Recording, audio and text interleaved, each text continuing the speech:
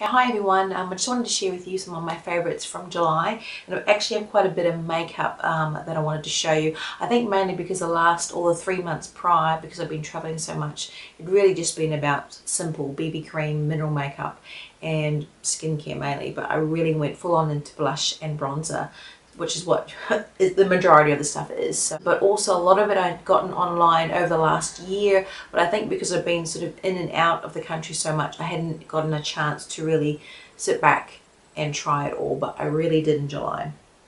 Anyway, let's get straight to it. One of the ones I've been loving, I actually got, I think it was from Beauty Bay, and this is from ArtDeco, and I just fell in love with the actual packaging first of all, which is, I know, so shallow, but it's a Bronzing Glow Blusher. But I swear the finish is beautiful.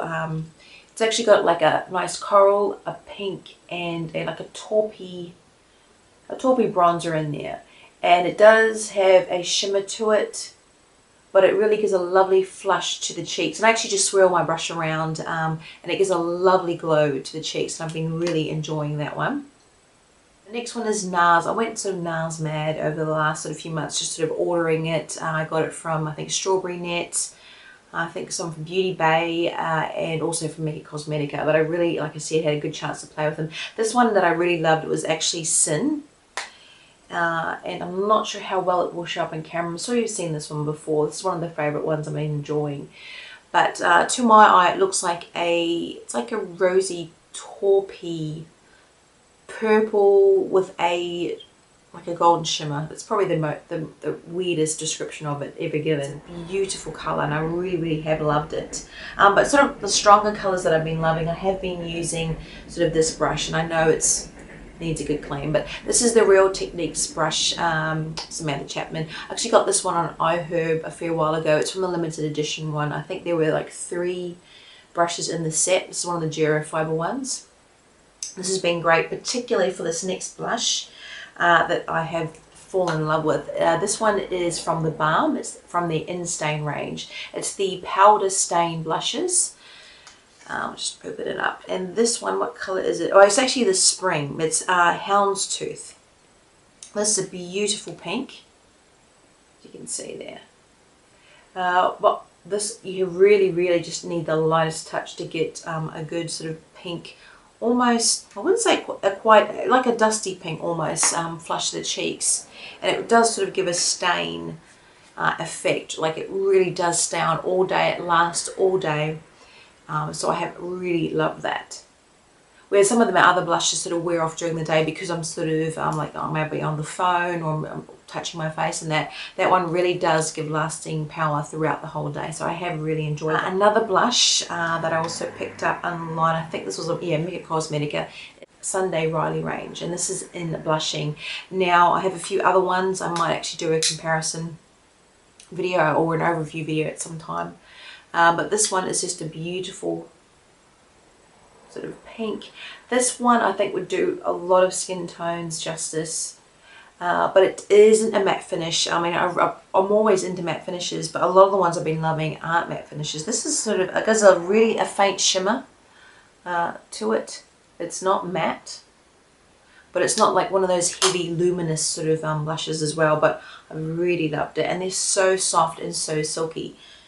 So there's that one. Another one that I've loved, I've been really getting into the Tarte blushes. This one is Exposed. I mean, I knew I would love it. I know this one gets a lot of coverage sort of out there, but I do love the finish. This is the Amazonian clay, and it does sort of help with, it does seem to help absorb the oil because I tend to get a little bit shiny around the cheeks, but this seems to stay on and I don't get that sort of oiliness sort of to the skin, and I just love it. It really sort of gives a nice natural sort of look to, or at least to my skin tone. So there's that one. Another one is by Korres. Now I've been wanting to try Korres for the longest time, and I just never got around to the sort of prices that are out there in Australia, but I was in CosmoCosmetics, I think it's called, in the city, and I noticed they had some stuff in there as well as the lip butters that I picked up at like a really reasonable cost. I'm not 100% sure that the the ranges are authentic. They claim that they are. This is in pink. Just a lovely sort of satin finish pink. But they seem to be. And because I sort of went into Mecca Cosmetica after that and sort of tried to compare it. But also, they have MAC in there. And I kind of thought it looked like a lot of the MAC cosmetics that they had in Target. If any of you remember, I think it was last or the year before. And there was that big controversy over it. And that ended up being sort of fake MAC or the like. So I emailed MAC and just asked them. They aren't, CosmoCosmetics aren't one of their retailers or one of the, we call it distributors that MAC have. So they said they didn't know if the cosmetics were authentic. And I have heard that they do get them from an American supplier or somewhere in the US. So I'm not 100% sure. So I didn't get any MAC, but this one did seem to be. And I have honestly really enjoyed the finish on this one. Again, this is something I really, and the Tarte Exposed, have enjoyed for work, where I want a more sort of natural look or a natural finish to the cheeks. I don't want like a lot of shimmer. I don't want a lot of strong colour. And that's been really, really good. I think that's, oh no, actually, no, there's more, more blush. I've really, like I said, fallen in love with the Nars. I was a little bit behind the times, mainly because of the price point that we have here, but Strawberry Net seemed to be pretty good. Mecca is a little bit more expensive, but I've sort of been dealing between Mecca, like I said, a lot of the online stores overseas, and Strawberry Net. But I got this duo. It's the, you can see we've got Dollface, and you've got the Nars Laguna bronzer. So I thought that was great for something to throw into my bag. And Dollface seems to be a lovely sort of nice bright pink, but it doesn't come off like too much on my skin. It just gives a nice sort of like highlight or a nice sort of awake look to my skin, and it's got that sort of silver shimmer to it. It really just sort of falls off, so I don't really get a lot of that on my skin, which I do like. And the Nars Laguna I've actually really enjoyed. I went in there and I tried it, and I thought I might as well give it a go, so I also picked that one up, and I've actually really enjoyed it because I've been so into matte bronzers, but this I really love. It's such a nice velvety sort of finish, and the sort of gold shimmer that they have in it, it's just very, very light, and you don't really see it. It just comes off as a nice sort of radiant glow to the cheeks. So yeah, not too bad. So I have enjoyed that as a bronzer. Other bronzers I've been obsessed with. Cargo, I finally got the Cargo Blu-ray High Definition bronzer.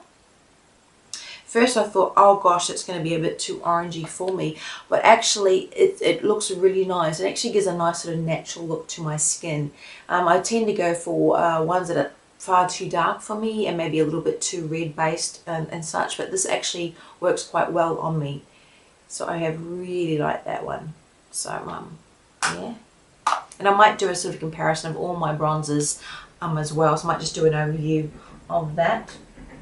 And I've also finally picked up, I think it was from Beauty Bay a few months back, I got the Too Faced Soil, or I'll put the name down below. You know the ones, I mean the sort of chocolate ones that have the cocoa in it.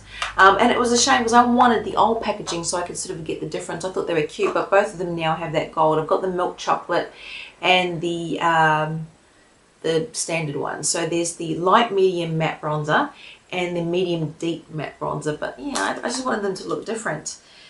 But anyway, the light one, the milk chocolate, is that one.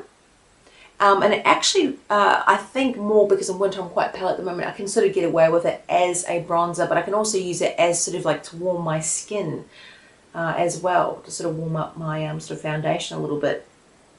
But the other one, this one, the deeper one, the actual chocolate, so works more as my bronzer and even as a contour. So, but that's the comparison there. Yeah, but what I love the most is just the smell. My God, it's absolutely, it reminds me, does anyone remember the, oh, they're still around, the chocolate scented erasers that we used to have in school? That sort of reminds you of those chocolate bars, the ones that are, you know, erasers.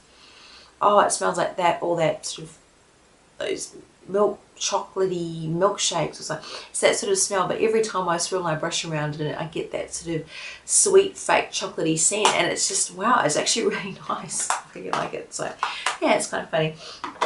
Anyway, stick to the point. I think that's sort of it. I'll pretty much skip over to foundation. I did mention in my sort of vlog video that I'd finally bitten the bullet and gotten the Nars foundation. Yay! The Sheer Glow. So I've got the matte, and I also got the Sheer Glow as well, and I'm in the colour Santa Fe. So I have to say I really do like the Sheer Glow better, even though apparently this is a little bit, the matte's a little bit better for my oily combination skin. This I find it's just far too, I wouldn't say thick, but it really does highlight any sort of dry areas on my skin, and this just sort of works a whole lot better. I found when I was doing the matte, just the matte, that I needed to work in a little bit of BB cream, a little bit of luminizer, or something with it to sort of, I suppose, give it a more natural, radiant, sort of thinner sort of look, and a more blendable one. So I do like this a little bit better, but I might do a video sort of comparing them. But I must say overall I do like the Sheer Glow one better than the matte. But the matte really does give it a HD foundation and actually covers up my freckles in there, but I find it's just way too much. It's too masky for me, but that's just my personal feelings. What else? Oh, and this I've been watching TVSN for the longest time, and I just thought, what the hell, I'm going to grab this. It's the Skinn by Dimitri Plasma Flawless Finish. Don't even know if that will zoom in. I'll sort of scratch the label a little bit. It's like a mattifying, it's not so much a powder, it gives a powder finish, but that's sort of it. You get the mirror and you get the product. But it's actually, it feels like one of those stick deodorants, that ones that feel dry when you touch it, or like those chafe stick gels, the chafe sticks that you get, you know, anti-chafing. That's sort of what it feels like. But pretty much you just pat it, you flip it over, and it's got a little thing on there, and you just sort of pat it over your sort of foundation. You don't have to be wearing foundation, but it's to cut down, actually I should have done it before I did the video, maybe that'll work, to cut down the shine and give sort of like a nice sort of matte, natural sort of finish to the skin, rather than that sort of powdery HD finish, that that powdery look that you can get sometimes if you don't blend properly with the mattifying powders in that. I have sort of been liking it. What I really do is just throw it in my bag, and when I'm out during the day, rather than touching up my foundation or powder, or like having to put primer on or so much in the morning if I forget or whatever, I can just sort of use this to sort of take away that sort of shine that you sort of get through the day. So that's sort of been what I've been liking it for, and I will be doing a comparison of this to the HD powders and some other stuff that I've got as well, another similar product, but that's coming up. Another thing I've been absolutely obsessed with this month has been this. It's the little Eve Pearl Duo. It's the light medium concealer, or the Salmon concealer. Get this little thing open. So on one side you've got the light, and then the Salmon, let's see, concealer. I love it. It's like very creamy, but it's actually really nice. And I thought, oh, it's not really going to work with my skin tone, but it does. It actually really does, if I sort of blend it properly, of course. What I normally do is apply it with a damp sponge and blend it out nicely. And it sort of, works around my eye area. It works around even sort of my nose, the redness around there and all that, to sort of conceal it, but I still sort of use it, sort of yellow around my eyes, my Physicians Formula, and I also might use something like this, my Graftobian, the muted green, to correct, and then I use this as my sort of concealer, so my corrector and concealer. That's sort of how I do it. And this I've been loving again. I had like a couple of backups. This is it's probably got new packaging now. It's the Graftobian HD Cream Corrector Muted Green. I love this because unlike my Physicians Formula green, which is like a mint green, like a proper green, like a yellowy green, this is that muted sort of light camo green, that sort of beigey green. And I find that looks a lot more natural and a lot easier to blend in. I find, and it's a lovely creamy consistency that sort of blends really easily. Just jumping around on more random things. This thing I've loved. It's the Burt's Bees hand cream or cuticle cream. Lemon butter. I have loved it.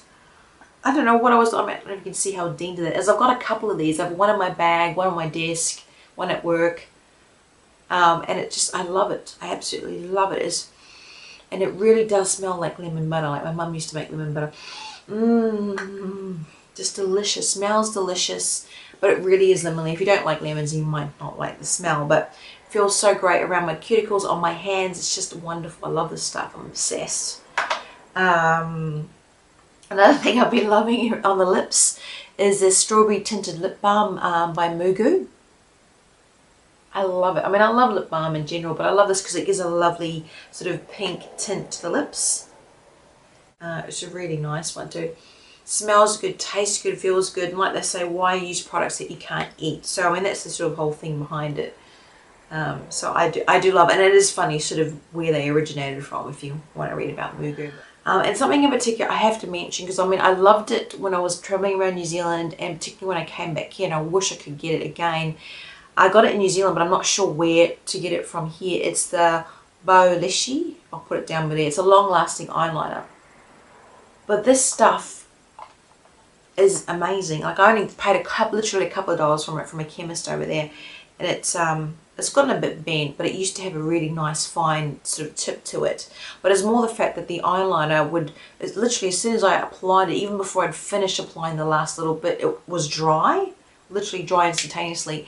And I couldn't move it. I'd have to use, normally I use, if I've smudged it a bit or sort of gone over the line, I get a Q-tip and just sort of, you know, work it away, or I might even just use a little bit of eye cream or something just to sort of get it in place, a little bit of water.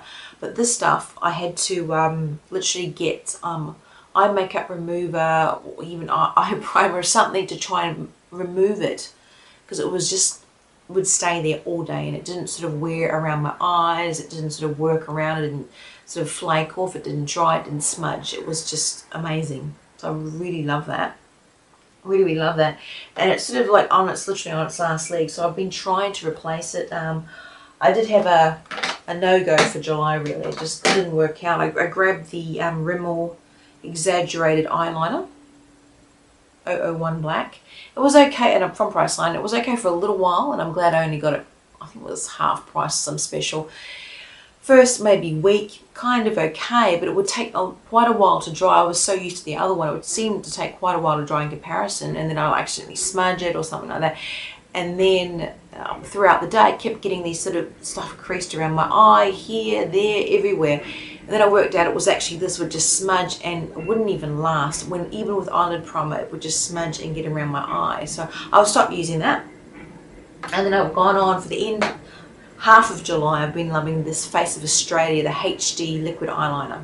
This has been really good as well. I've actually really enjoyed it, and it's got a lovely little sort of felt tip sort of pen there. Really, and you can get really fine lines or thick lines, cat eye, really good. So I've really loved that, and it hasn't smudged. Still doesn't compare to the Boalishi or however you pronounce it, but this is much better than that Rimmel one. So loving that. Some other things I've been loving, and this is going to turn into like the Jumbo Marathon July favorites. It's been these. It's the Revlon. What are they? The Colour Burst Lip Butters. Yeah.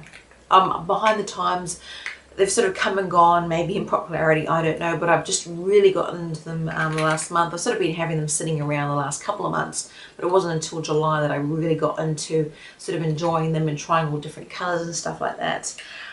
Two in particular, and I've got backups in here, the Pink Truffle and the Berry Smoothie. So they're sort of right up my colour alley. I won't even swatch them because I know this video is going to go into like ridiculous amounts of time, but I might do a video about these ones if anyone's interested. I doubt it because, like I said, I'm behind the times. But other things I've been loving, fragrances.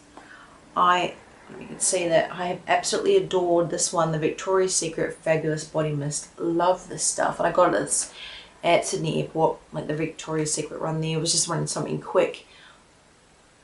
but I've loved it. I've loved it like the last couple of months, but particularly in July, just as something quick to spray over to give a bit of fragrance. And it's a lovely candy floral scent.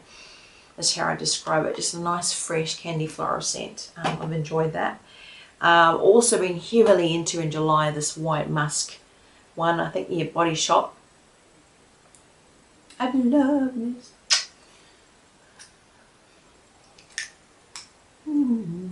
I mean, I loved it. I used to love it when I was in uni, the white musk, but I just sort of forgot about it. And then I saw it in the Body Shop and I thought, oh, that's right. I used to love it. And that body mist has been just lovely. It's lovely and light, not heavy like the perfumes or etc. But just something light to have on. And quickly, eye creams. I mean, I mentioned these again in my vlog.